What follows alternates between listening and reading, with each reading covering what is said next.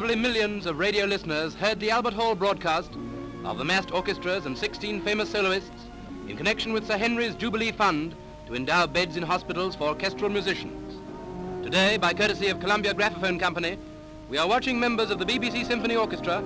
and such notable soloists as Isabel Bailey, Styles Allen, Elsie Sotheby, Eva Turner, Margaret Balfour, Muriel Brunskill, Astra Desmond, Mary Jarrett, Harry Jones, Hedel Nash, Frank Titterton, Walter Widdop, Norman Allen, Robert Easton, Roy Henderson and Harold Williams, recording R. Vaughan Williams' interpretation of Serenade to Music, dedicated to Sir Henry on the occasion of his Jubilee.